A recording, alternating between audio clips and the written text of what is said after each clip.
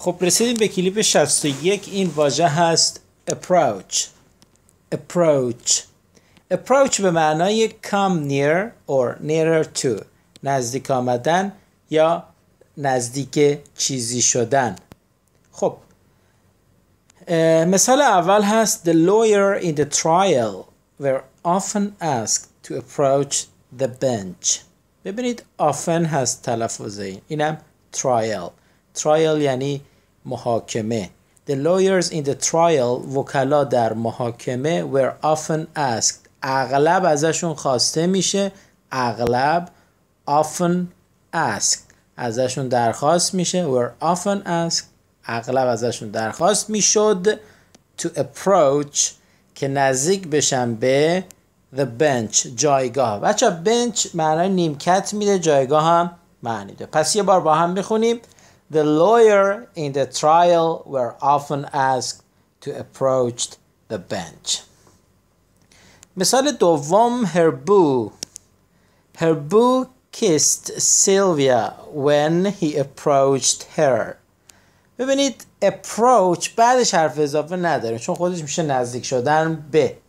میگه her boo دوست پسرش بوسید kissed سیلویا رو when هنگامی که he approached her، هنگامی که او بهش نزدیک شد. he approached her boo بچه میشه چی؟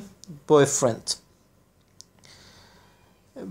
مثال بعدی هست Ben approached the burden of getting a job with a new spirit یعنی روح. a new spirit یک روحیه جدید. Okay? Ben approached the burden of getting a job with a new spirit. ببینید بعد از of یک فعل رو آوردیم و مجبوریم اون فعل رو ing بذاریم. Of getting a job with a new spirit. Ben Ben approached یعنی نزدیک شد به بار the burden، به بار of getting به دست آوردن a job یا پیدا کردن یک شغل. get یکی از معنیش به دست آوردن هست، پیدا کردن هم هست. of getting a job یک شغل with a new spirit با روحیه جدید. پس به نزدیک شد به چی؟ به بار مسئولیت پیدا کردن شغل با روحیه جدید. یا اینجا باید نزدیک شد نمیخوره بهش، میتونیم بگیم بن بار مسئولیت پیدا کردن شغل با روحیه جدید رو پذیرفت. approached the burden of getting a new job with a new spirit. اینم از واژه approach هست که به معنای come near or nearer to.